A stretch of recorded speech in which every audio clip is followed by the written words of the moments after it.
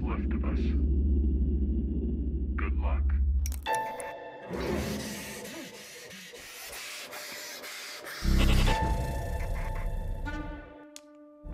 The crew is in hypersleep for 8 years.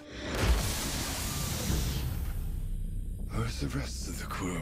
I don't really know, sir. We wake up and we discover the doors are locked and we can't get out of the room. It's Lieutenant Payton, Flight Team 5. Anyone respond? We can't contact anybody. We don't know what our mission is. I think we should get out of here. Ben goes out through a shaft and I'm left alone to kind of guide him through. We slowly start to remember what's going on and the story starts to unfold. The journey takes place as he slowly recalls his own past and has to confront the difficulties of a ship that has shut down. As he discovers what's going on, the audience will discover what's going on, so we're very much with him throughout the film. This can't be right. What? What's wrong? Someone's been through here. Don't move.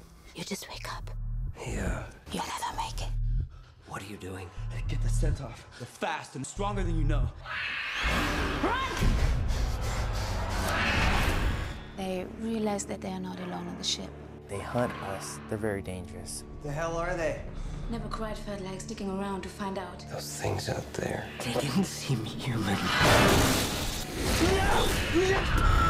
Peyton, Pandorum, you ever felt the symptoms?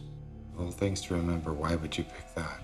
I don't know if I'm hallucinating. Pandorum is an illness that people can get from flying in deep space for a long period of time. It starts with a shiver, an itch, a slow boil.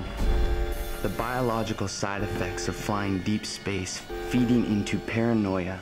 Your mind has turned against itself. It comes back to one thing: survival. How do you think you would react if you knew the truth? When I read a script, that's the only time that I actually get to be an audience member with the first-time experience of it. And Pandorum was such an interesting read. I don't read a lot of science fiction scripts that are well written, and this one kept my attention. I kept turning the page. What's going to happen next? What's going to happen next? It has action, has drama. It's dark, it's intense and aggressive. The twists and turns that it takes, it's very unpredictable. I remember. It's very difficult to be original. There have been so many great science fiction films that are part of popular culture. We needed to try to be a little different because our story is very different. What happens in Pandorum, I have not seen in any other science fiction film. We can't assume help will be coming.